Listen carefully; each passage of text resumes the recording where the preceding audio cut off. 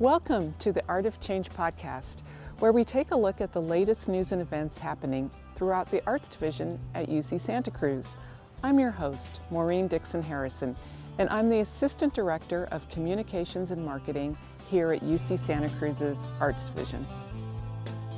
Rick Prelinger, Professor of Film and Digital Media at UC Santa Cruz, is a world-renowned archivist, writer, filmmaker, and founder of the Pray-linger Archives and the Pray-linger Library in San Francisco. He's also been a pioneer in making archives accessible to the public. In this episode, we talked about his work and how it has been influenced by diversity, equity, and inclusion issues. I hope you enjoy this very interesting and engaging conversation. Thanks so much for joining us.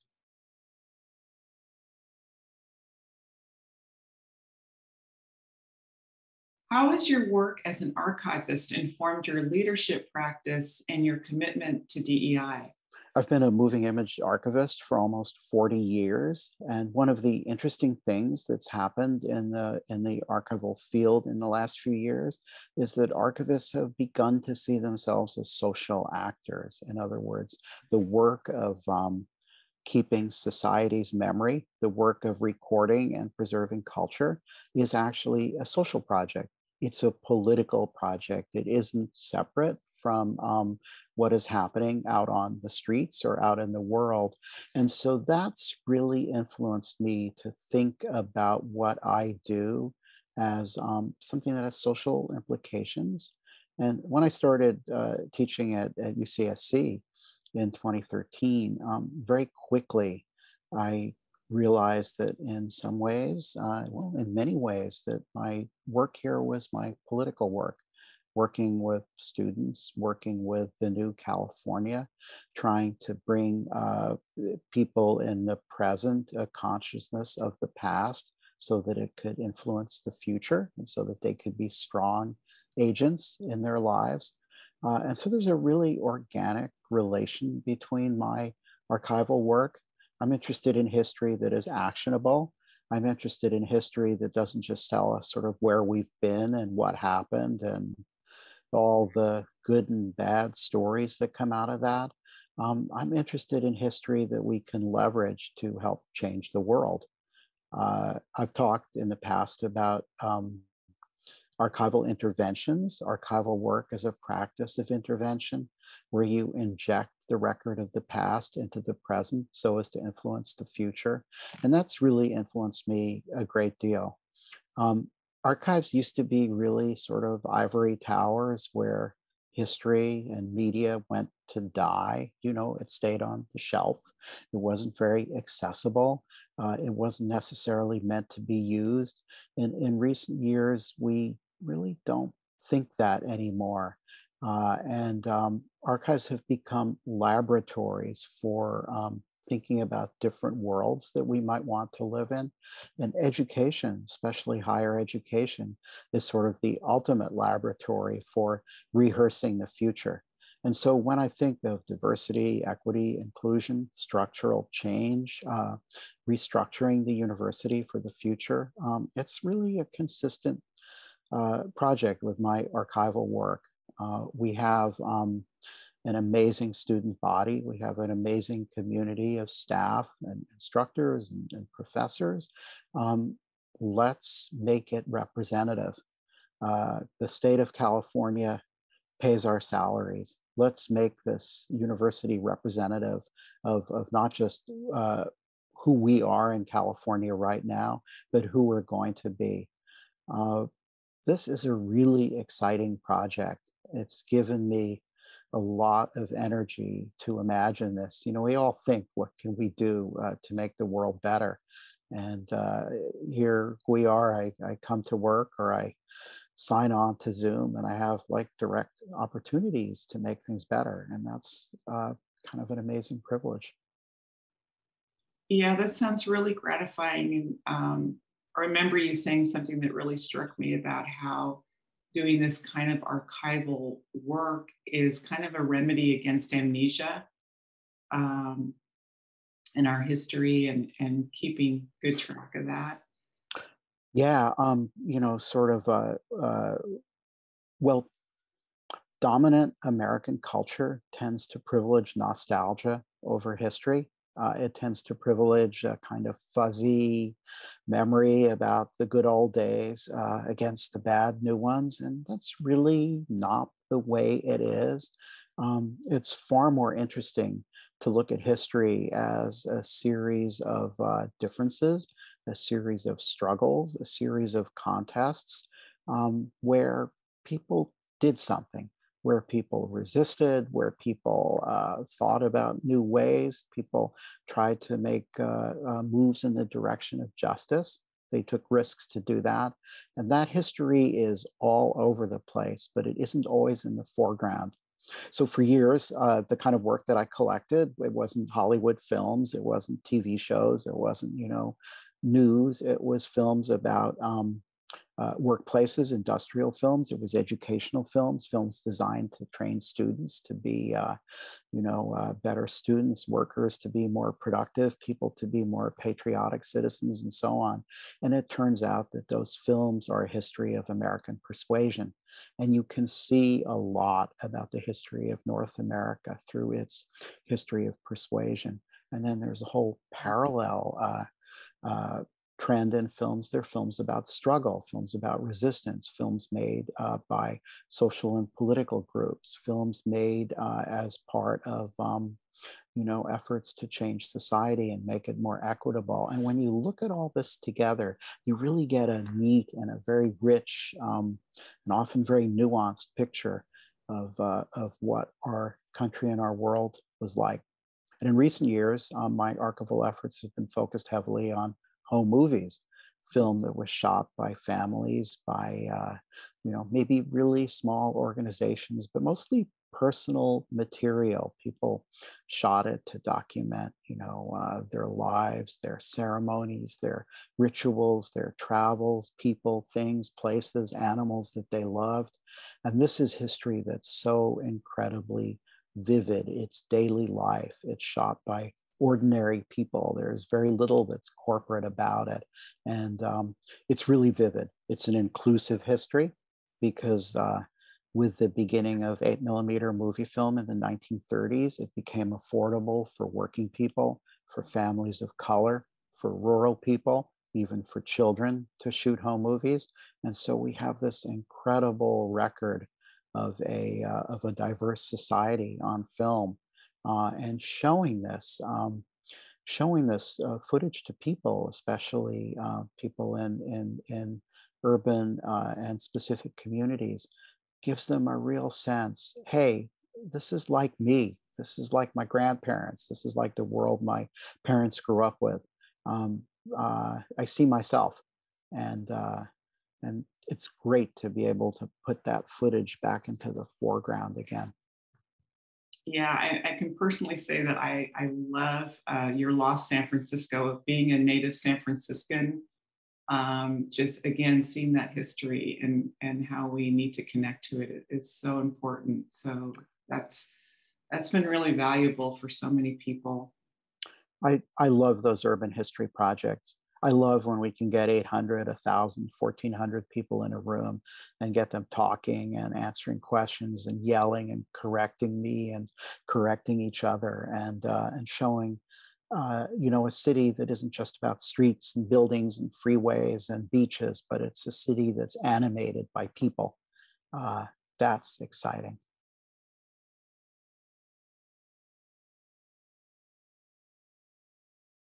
Well, tell us about your approach to DEI as chair of the department, and how you got your faculty involved in the film and digital media department in this process.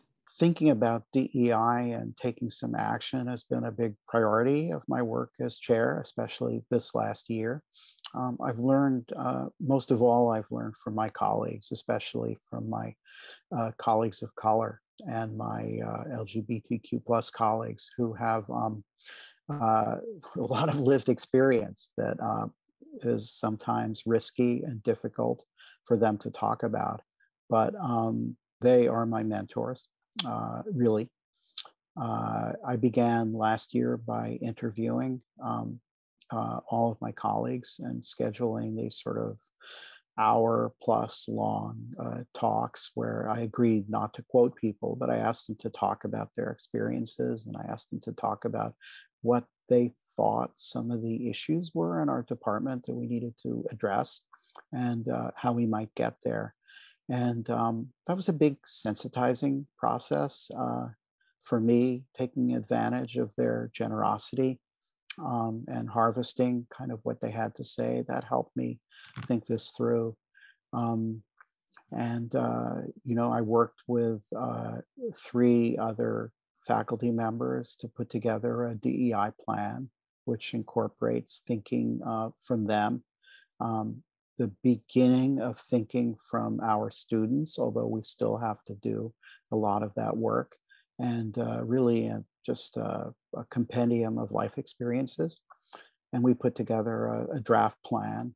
And that process itself, it really helps you when you begin to categorize and you begin to think about how these issues relate to one another. And also when you realize how important this is, this isn't just about checking off boxes. This is really people's lives. This is learning from extremely difficult, complicated experiences. It's hearing about the adaptations that people are forced to make to a structure that is sometimes extremely hostile. Also learning about the good things people have done, learning about positive adaptations, good ideas, learning about the culture of our department. Um, so, really one of the great things about the process of pulling together a DEI plan is how much you learn. I mean, you just come out of it differently.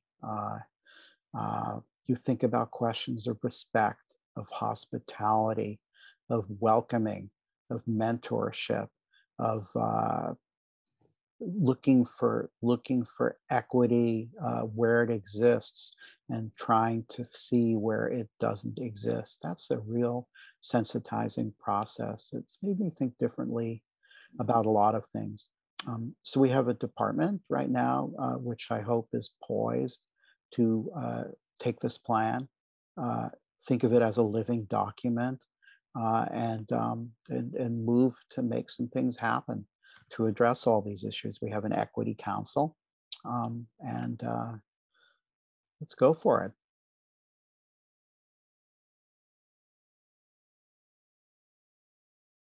it. Tell us about the Indigenous media faculty search and how did this emerge as a priority for the department? I think there's a number of different stories going on here. I think for a long time, there's been a desire to increase Indigenous and Native representation in our faculty, because it turns out that in the past 20 years, we haven't searched for a person who might have specifically an Indigenous studies area. We've recruited Indigenous faculty, but not specifically in an Indigenous space. Everybody had particular influences that led them to support this recruitment. Mine was learning from my students.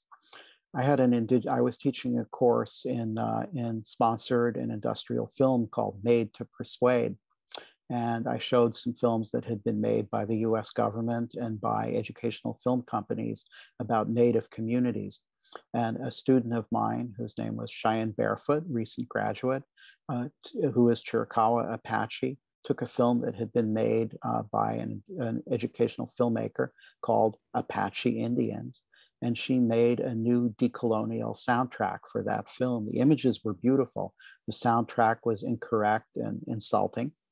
And she reclaimed that film from the viewpoint of a young urban Native person and made this film into a valuable object of study. It was immediately adopted by a project called tribesourcing.net and put online. It's a project at the University of Arizona where tribal members revoice old films to decolonize them.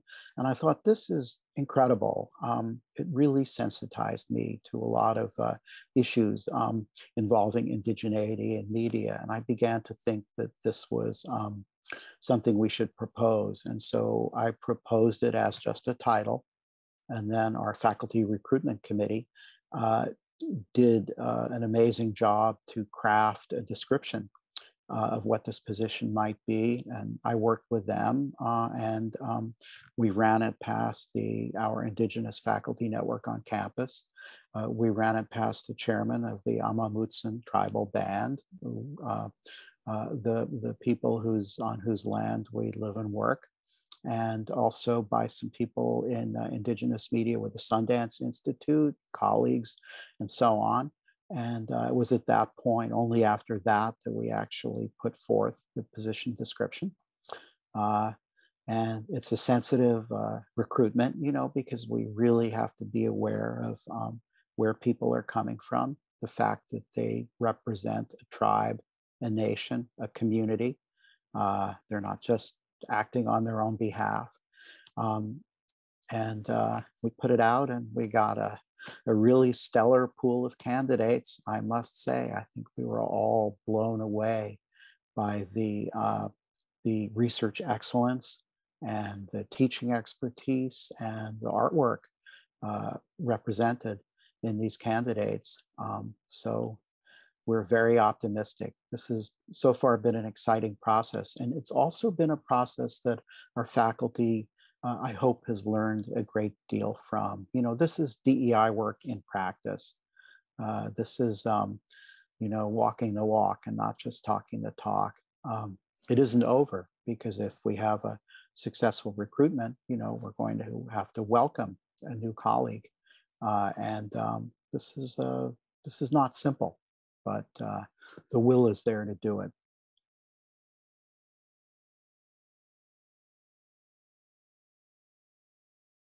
What have you accomplished as the Corday Family Chair in Screenwriting for Film and Television, and how has that gift been transformative for the department? We've been really excited with the possibilities that Mr. Corday's and his family's grant has opened up for us. Concretely, boy, we've done a lot of things. We've increased our writing classes. We've supported new instruction in writing. I think we've moved from 1 to 4 classes already. We've been able to support grad students teaching in areas that have writing at their core. So we've offered a lot more opportunities to our students. We've brought in a bunch of guest speakers for individual classes, but also for group meetings that are open to everybody. I've brought in writers and producers from Colbert, from John Oliver. I've brought in emerging novelists who have also become TV writers on the strength of their work. I've brought in game makers, artists, critics, all people whose work centers writing, who are at an inflection point in their career that I hope students will be able to relate to. I've brought in the creator of Mystery Science Theater, Joel Hodgson. I've brought in Jenny Odell, author of How to Do Nothing. Many of our students are really, really into Jenny's work. I've brought in some great people writing about issues of race and media and gender and media, who are eloquent spokespeople and writers. But everything I've done with Corday Funds has been centered around the idea that words matter, and that words are vehicles by which you can have agency, you can have influence, you can do your bit to change the world, whether you are writing for the screen, the big screen, or television, or writing in the public sphere, doing critical writing. All of this is something that we needed some help on. And I think we've really opened the door to create students who really, like Mr. Corday himself, are adept at different kinds of authorship and different kinds of media, but who know that words are tools of power.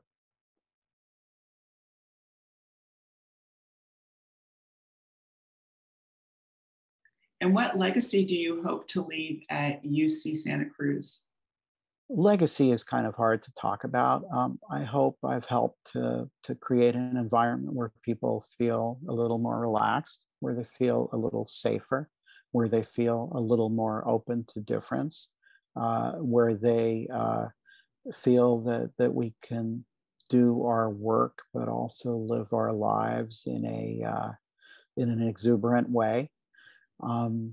And certainly, I hope that we have a continuing focus on archives, memory keeping, thinking about the past and the future. I'm certain that that's true. We have a number of faculty members in our department who are focusing on that. But really, I'm hoping that people will feel that I helped make this a good place to study and to work while I was here. I certainly had a great time. I mean, this is an absolute dream job. And I go into retirement because I want to work harder and because I want to, push my research into new directions. And it will probably be a little bit easier to do that when I don't have teaching and administrative responsibilities. But I will miss this place, and I very much hope to continue to be involved however I can. Well, we're really going to miss you too, because you've just been an incredible presence here, and you came in with amazing work, and you obviously will continue with that. So we'll be able to keep in touch with you and follow your work and attend your screenings and use your archives. So thank you for all of that. Thank you very much. Well, thank you. And I'm grateful to what everyone has done to make my experience a pleasure. Great.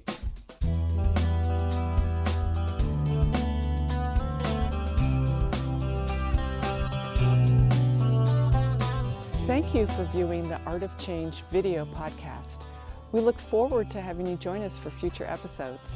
If you'd like more information about the UC Santa Cruz Arts Division, please visit arts.ucsc.edu. See you next time.